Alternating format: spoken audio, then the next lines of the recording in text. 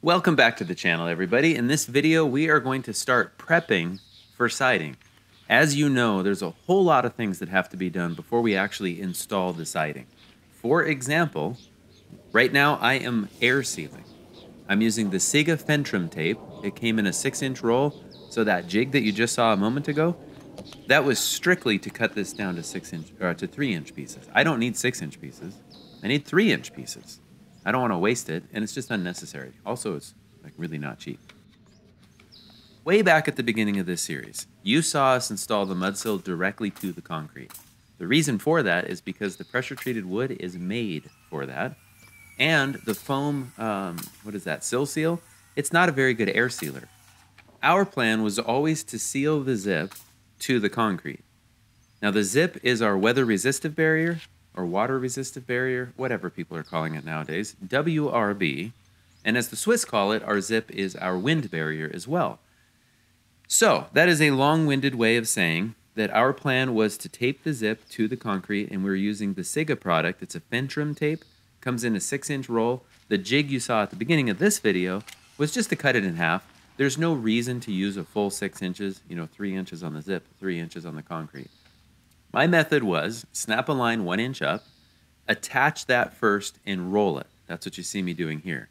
Now, I'm taking the little plastic, I call it the Siga credit card. It does not work at Diners Club locations. I have learned the hard way. That was very embarrassing. But basically, that little card allows me to fold the tape to the underside or end grain of the zip around the mud sill and onto the concrete.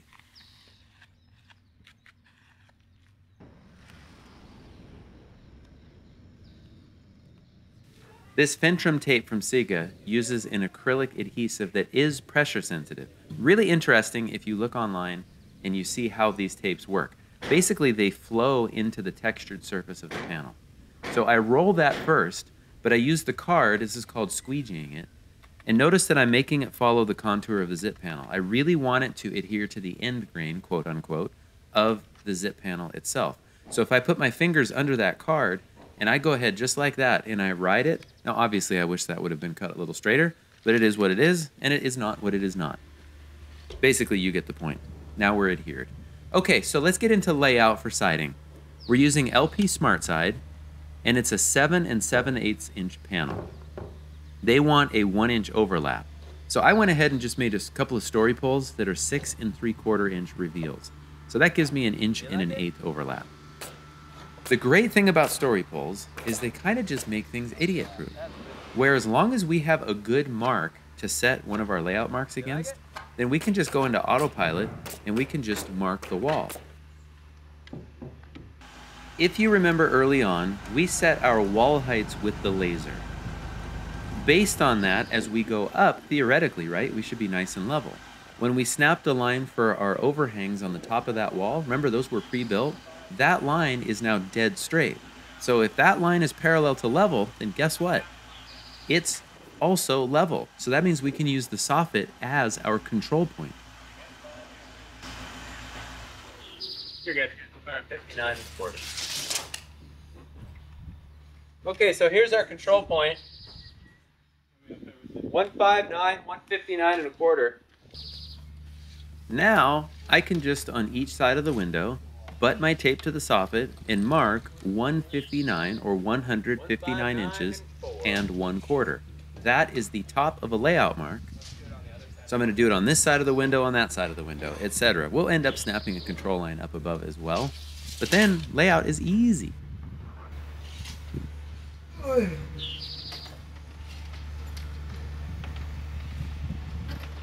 Should have just cut a board that and just butted it. Yep.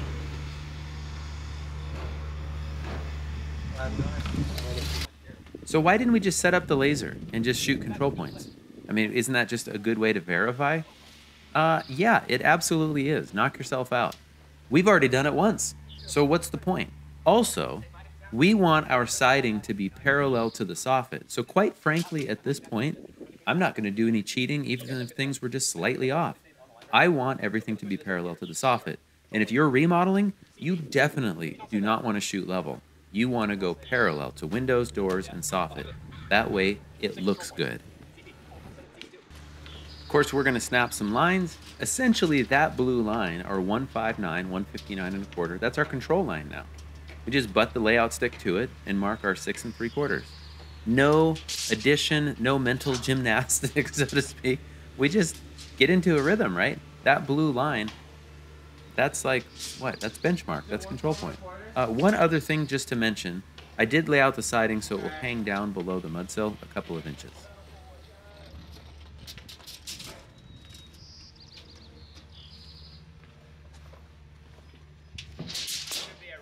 And here we are at my mistake. So this foundation is flipped or reversed from the one next door. Well, I cut out or bucked out the concrete for a sliding glass door in the same spot on both houses.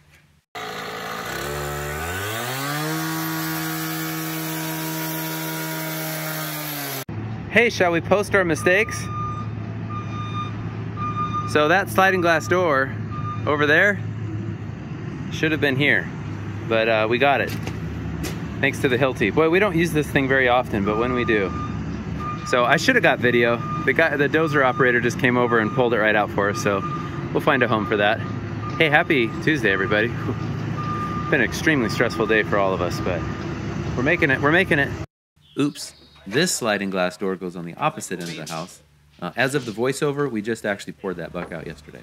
So anyway, that's just how life goes sometimes. And I do not want to relive that whole experience. That was not fun doing those foundations. One other thing to mention, these are all top marks. We mark so LP siding, fiber cement siding, they're so consistent that if we just snap lines and make the top straight, the bottom will be straight as well. In the old days with cedar, we didn't trust that, and so we would make ourselves gauges because you wanted the bottom, course to course to be consistent. The boards themselves weren't always exactly the same, but the smart side comes out exactly 7 7/8. Okay, so now we're around the side. I have to shoot control points in this case. So what I did is I set up the Stabila LAR 350. It's a rotary laser, the same laser that we shot our walls in below, and also the foundation grade, by the way. I set that on the foundation next door. There's no rhyme or reason to where I set it, except that I wanted it higher than that upper step down. Because I'm going to snap a line across the whole wall, I want to get it up there far enough that it can serve as a reference point. So I mark at one end. I forget, you could count the panels. I don't remember. Is it 42 feet? Something like that? I don't know. I'm not going to count them. Then I'm going to go to the bottom of the hill with my ladder. Now, I love that little giant ladder because I can legally lean it against the wall. And it's got a little flip out thing so I can lean it on a corner. Okay, so I now have control points across the building, 3 spots. Since I'm at this corner, what I'm going to do is I'm going to use my layout stick and I'm just going to mark around the corner. And then I can measure from the mark closest to the laser mark that distance. Whatever that distance is I'm going to go at my other 2 marks and I'm going to make sure I put a new mark representing the top of the siding. So there you can see I'm just going to keep marking my 6 3/4 until I get close to my control point. Out comes the tape measure, measure it. Now I'm going to go up the building, or up, whatever I'm trying to say. Timmy doesn't know. Just making this up as I go along. By the way, those are the high specs safety glasses. I highly recommend them. Inexpensive, very comfortable. And for the first time in my 45 years, I'm actually wearing prescription. Okay, so back to the control marks. So from the laser mark, I'm measuring down whatever that was. I don't remember what it is. Remember, always never second guess yourself twice, but always double check yourself twice. Now, normally I would not snap a line all the way across the building in this case, but I was able to eyeball through my center control point, and I could see that I was plenty straight. And just because I don't believe me either, trust but verify, as the Russians used to say, until Ronald Reagan stole that expression, and then Jake Bruton stole that expression. Now, it's just a good habit to be in, right? Just always be verifying. There you can see above my hand, my CP, that's my circled control point. We measured down, I think it was like 3 7/8. My blue line is now my benchmark. So same thing, I'm just going to go next to each of those step downs and I'm going to go ahead and mark lines.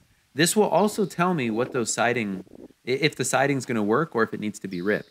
Now, full disclosure, each of these is 2 foot. Each step down is exactly 2 feet.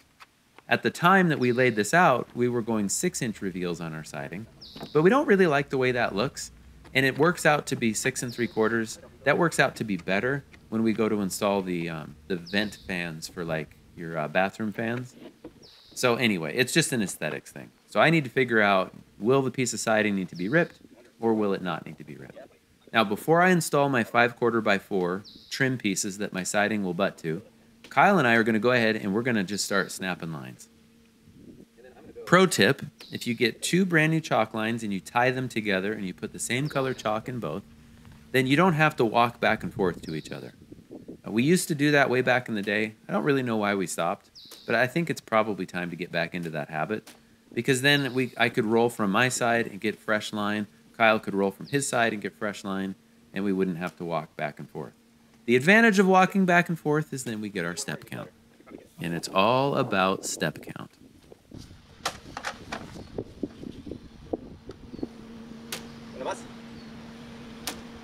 Yeah, and then we'll just come this way as best we can. Take a leg up. Now you can see what I mean by there's a whole lot of prep that needs to happen before we actually start installing siding. Layout, we're going to snap lines. This is going to make the siding itself very productive. Of course, we had windows to set, windows to trim. We had windows to flash, head flashing to put over the window trim, etc. And so really most of the work in siding, kind of like everything in life, it's the prep, right? Kind of like you cook a meal and it takes 3 minutes to eat it, and then it takes another half an hour to clean up. Anyway, okay, so now we're here to the step downs. What I'm trying to do for LP instructions, I also have to maintain a 3/8 gap from the bottom of the siding to the metal head flashing. So I measured down 7 7/8.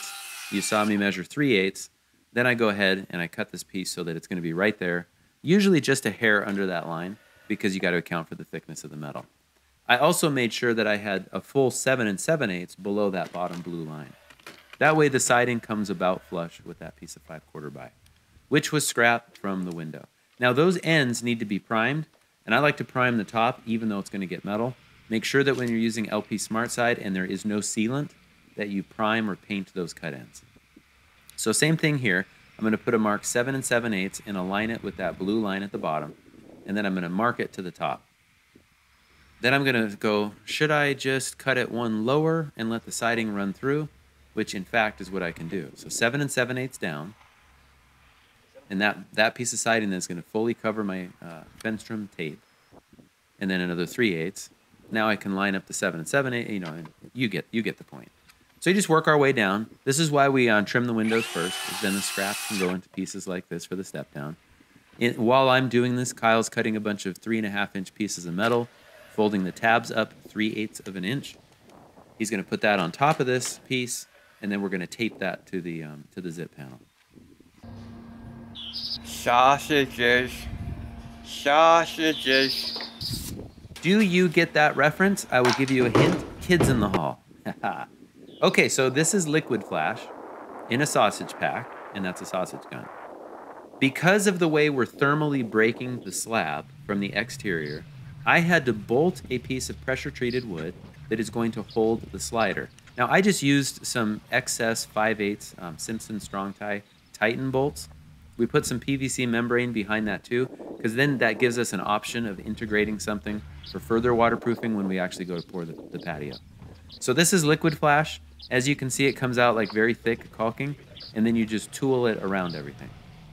I elected to use this just because this is the weather side of the house under the deck, and it was so you can see all the irregularity to the shapes. I could have used a tape product as well, but I felt like this was a good opportunity to use liquid flash. Magnifique. Magnifique quoi? And we will leave it there. That was part 1. In the next video, as you can see, we're going to start getting into some of the installation. So stay tuned for that. I mean, honestly, as of the voiceover, this next week is going to be a lot more install. Got some footage of this back wall, but we've got the whole front to do. And it's just been, oh man, getting garage slabs poured, just a bunch of stuff that have all had to coalesce so that we can finally get the front going. So anyway, we will see you in the next video. Please hit that like and subscribe button. It really does help the channel out. I really appreciate it. And as always, please comment below if you have constructive criticism. If you're just being lame and you just want to be that guy, then head on over to the Perkins Builder Brothers or RR Building, Kyle Steppenhorst page, and tell him Tim sent you. Go ahead and leave your troll comments over there. They're a lot more patient than I am. So anyway, we'll see you in the next video. Thank you for watching.